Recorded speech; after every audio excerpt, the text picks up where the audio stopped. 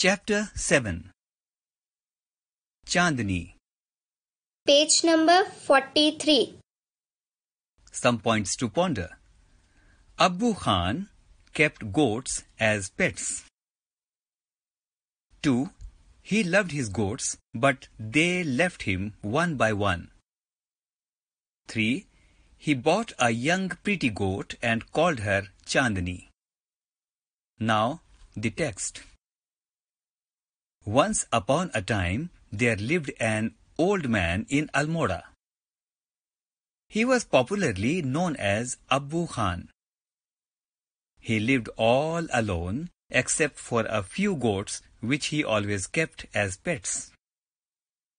He gave his goats funny names such as Kalua, Mungia or Gujri. He would take them out for grazing during the day and talk to them as one talks to one's own children. At night, he would bring them back to his little hut and put a string round the neck of each goat. Poor Abu Khan was a little unlucky in the matter of his goats. Very often at night, one of the goats would pull and pull at the string till it broke loose and then would disappear in the hills beyond. Goats in hilly regions hate being tied to trees or poles. They love their freedom. Abu Khan's goats were of the best hill breed. They too loved their freedom. So whenever they got the chance, they would run away only to get killed by an old wolf who lived in the hills. Whenever one of his goats disappeared, Abu Khan was very sad. He did not understand why even the juiciest grass and grains that he gave them and all the love that he showered on them would not stop these unfortunate goats from running straight into the jaws of death. Page number 44. Are these goats mad? He wondered. Or was it their love for freedom? But freedom meant struggle, hardship, even death. Abu Khan couldn't solve the mystery. One day, when all his goats had left him, Abu Khan said to himself, "No more goats in my house ever again. I may yet live for a few more years, but I will live without goats." However, the poor old man was terribly lonely. He simply couldn't do without his pets. Very soon he bought a young goat. He thought, a young goat will stay with me much longer. She will soon begin to love me as well as the food I give her every day. She will never want to go to the hills. And he laughed with joy. The new goat was very pretty. She was white as snow and had two little horns on her little head and a pair of gleaming red eyes. Page number 45. She had a friendly temperament and would listen to Abu Khan's tales with a lot of interest and affection. Abu Khan called her Chandani, which means moonlight. He loved Chandani and would narrate to her stories of all his friends who were dead and gone. Several years passed. Chandani was still there. Abu Khan believed that Chandani would never leave his compound for the free and fresh air of the hills beyond. Alas, he was mistaken again. Comprehension check. 1. Why did Abu Khan's goats want to run away? What happened to them in the hills? 2. Abu Khan said, "No more goats in my house ever again." Then he changed his mind. Why? 3. Why did he buy a new goat? Page number 46. Some points to ponder. Like other goats, Chandani too missed the hills. 2. She told Abu Khan she must have her freedom. 3. The story of dangerous wolf in the forest did not discourage Chandani. Now the text. Every morning, Chandani watched the hilltops bathed in the sunlight. How beautiful those hills are, she thought. How refreshing the breeze that blows through them, and how lovely to run across those green fields. She ran towards the hill, but had to stop with a jerk. The rope round her neck wouldn't let her go any further. How she hated the rope!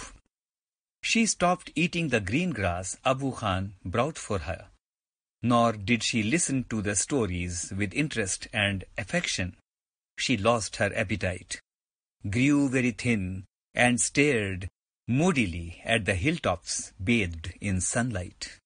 Abu Khan did not understand Chandani's anguish. At last she decided to speak to him frankly. "Dear Abu Khan," she said, "let me go to the hills, please. If I stay on in your compound, I will die." Now Abu Khan understood Chandani's problem, but it made him very unhappy. The earthen pot which contained Chandani's breakfast fell down from his hands and broke into 1,000 pieces. "Why do you want to leave me, Chandani?" Abu Khan asked. "I want to go to the hills," Chandani answered. "Don't you like the food here? I will give you tastier food and a much longer rope." "No, thank you. Let me go to the hills." "Do you realize the risk you are running, you obstinate creature? There is a dangerous wolf in the hills. He will eat you up." Abu Khan did his best to warn her. Chandani answered, "God has given me a pair of horns. I will fight the wolf." Page number 47. "Fight the wolf indeed? Have you forgotten the story of your sister Kalua, who was the size of a big deer? She fought the wolf through the night, but was killed in the morning." Abu Khan narrated Kalua's story for the 50th time. Page number 48. To all this, Chandani had only one thing to say: "I want to go to the hills."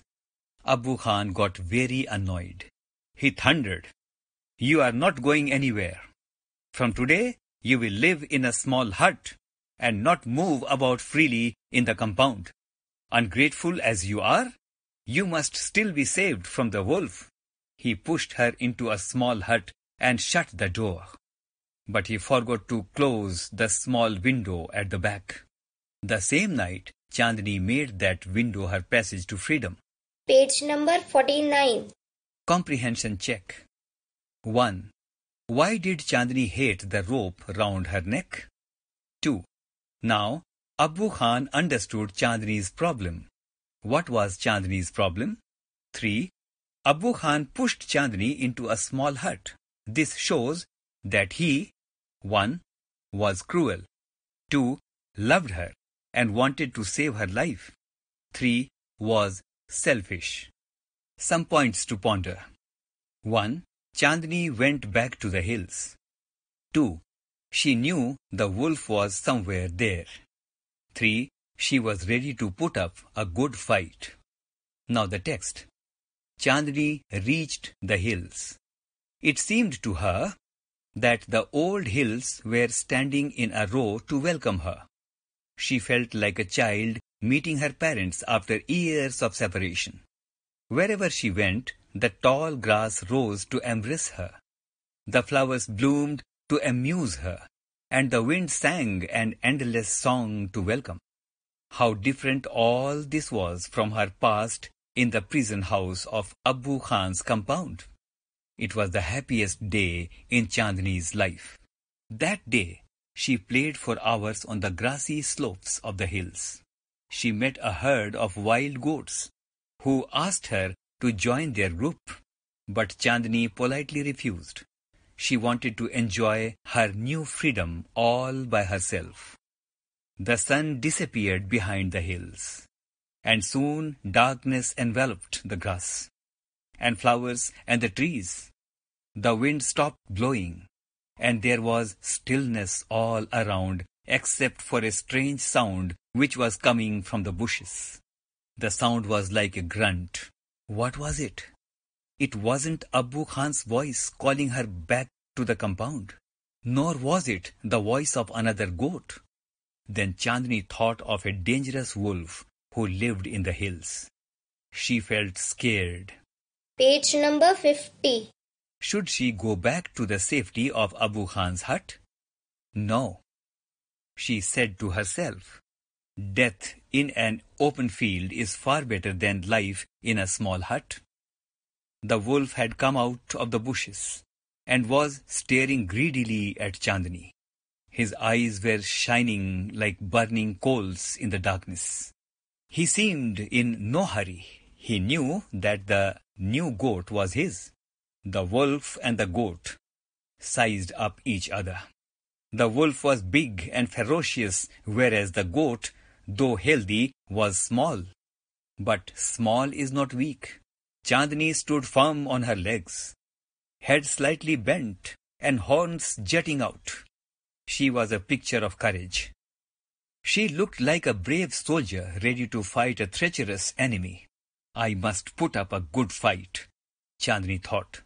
Success or failure is a matter of luck or chance. The fight began. It went on through the night. The moon, which had watching the fight, began to grow pale and suddenly hid behind the clouds. Page number 51. The stars also began to disappear one by one. A faint light appeared in the east, and the morning call for prayer came from the distant mosque. The first rays of the sun saw Chandani lying on the ground. She was completely soaked in blood. The wolf, tired and sleepy, was getting ready to devour her. An assembly of birds, perched on top of a tree nearby, was debating the result of the fight. Who is the winner? One of them asked. The wolf, of course. Most of them said. A wise old bird declaimed with confidence. Chandani is the winner. Story by Zakir Hussain. An adaptation. Comprehension check. 1. Why did Chandani refuse to join the group of wild goats? Chandani fought the wolf because she, 1. was stronger than the wolf. 2. hated the wolf. 3. had to retain her freedom at all costs. Exercise. Discuss the following topic in groups. 1. Why did the wise old bird say, Chandani is the winner? 2. Death in an open field is better than life in a small hut. Chandani said to herself, was it right decision? Give reasons for your answer. 3. Freedom is life. Discuss this with reference to Chandani and I want something in a cage.